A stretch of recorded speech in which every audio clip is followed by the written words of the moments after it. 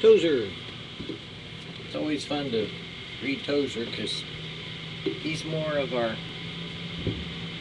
contemporary to the times that we live in today, and seemed to have a good handle on what was coming and what was about to happen, and warned about it. And in so doing, a lot of people loved him, and he got popular. But then when you started to read more of his writings, you realize that he's not just a popular author, but he's a very precise person that God inspired to give us concerns and issues that we face today.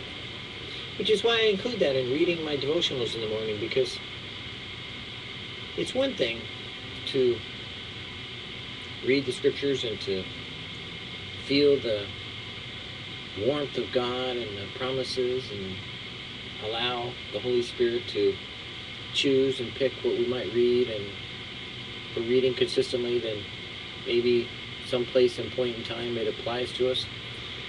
But also it's good to have those things that might rub us a little bit and make us think about, that's true, and we need to look at that issue or that struggle or that problem, especially if we ourselves are involved in it or we are part of it.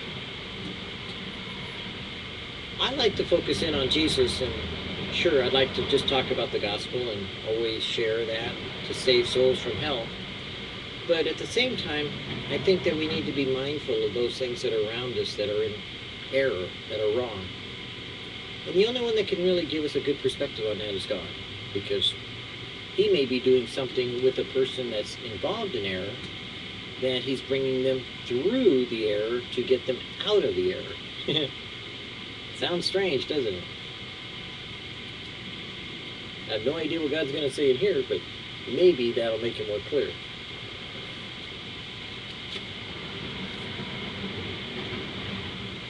Spiritual authority, the word and the testimony. Okay, maybe it will. But there were false prophets also among the people, even as there shall be false teachers among you, who privily shall bring in damnable heresies. Gee, I don't think I've ever experienced that. Have you?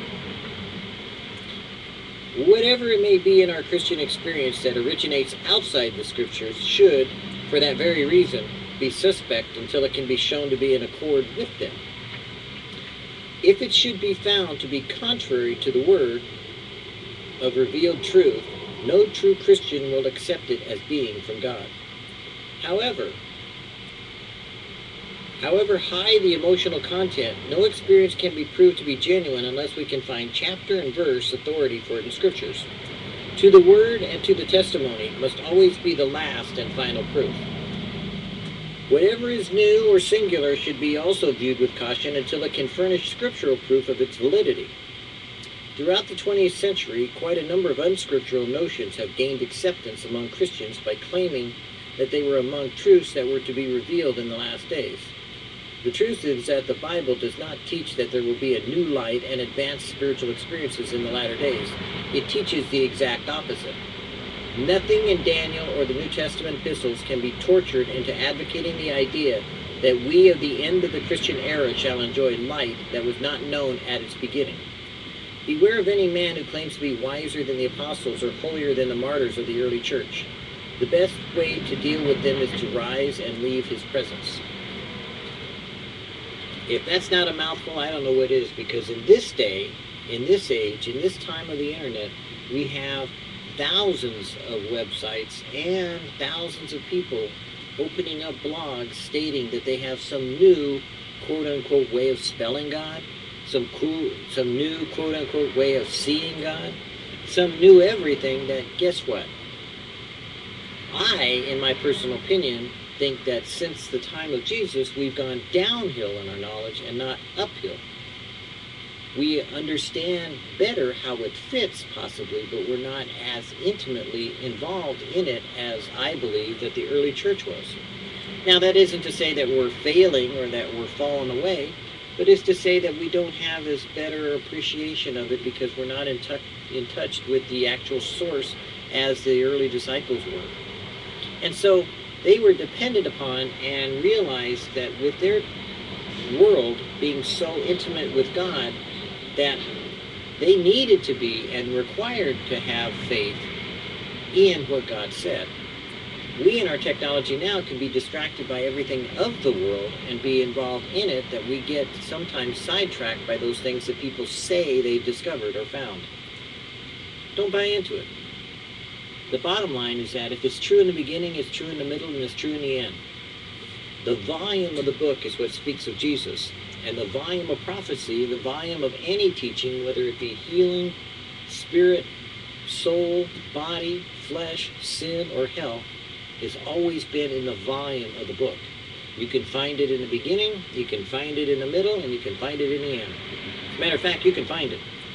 I tell people often on the internet that with so much garbage being taught, not by necessarily well-intentioned pastors, but I mean by people that are just going off on their own and deciding to start their own ministry or start their own way of thinking, that it's better to Google whatever question you may have and compare the answers. Ask God to lead you, of course, because that's who's teaching you anyways. But you can use the technology and the terminology that's correct in finding the answers that God wants you to have. You don't have a Bible? You can have 15 to 30,000 different varieties of Bible if you check the internet. Every day it seems like somebody's coming up with a new way of changing a certain word, but changing one word or two to better understand it isn't going to hurt the context of it, because you're examining all of the book, not just one little verse or one little section, and you don't go running off with one thought that you have because you found out that one little piece might be a little bit wrong. No, examine the entire perspective of it and then extend it just like the Bible does. Whatever doctrine it may be, extend it from back. Look and see if it actually was or is in the scripture, and then extend it forward and see what happens and what the consequences of this new idea is.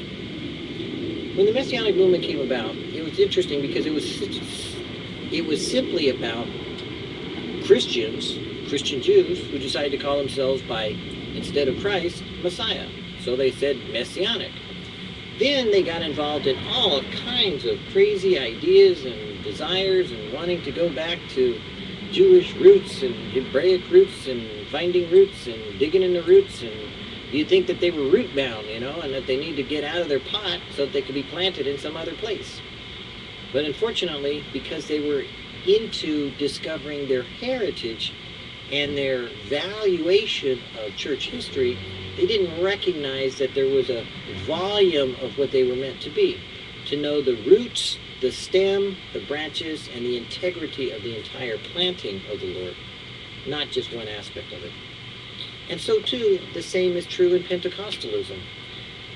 At one point in time when the church was dead, God said, hey, the Holy Spirit is alive, and chose to inspire those outside the church to come into the church to teach them again the ways of the Lord, that the Holy Spirit is alive and well and living inside the believer, and that the gifts were meant to be used and chosen for individuals to reveal Jesus in the latter days.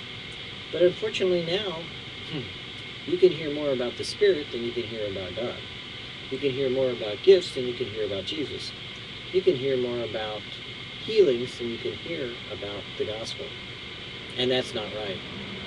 So Tozer warns us, be mindful of those things that God is revealing in you, to you, and with you. Because all around you, even as he said, very specifically, there shall be false teachers among you. He didn't say they'd be outside, like the cults. They wouldn't be weirdos, like rolling around on the floor and babbling, but that there would be false teachers among you. And you don't have to go looking for some popular person, whether a Billy Graham or a Rick Warren or a Greg Laurie, to pick on, because the false teachers he's talking about are just simply those people around you that may be not as famous, but may be infamous in the sense that they lead you astray without you knowing it. Because once you start to look for the truth, God will guide you by his Holy Spirit, which is the Spirit of truth. Don't listen to the ways of men and how men interpret and their understanding trying to designate what something means, but rather you read it for yourself, by yourself, with God, and you'll find the truth. And the truth, Jesus said, will set you free. Because it's reality check now. It's time for you to be a man or woman of God, whether you're a child or whether you're an adult.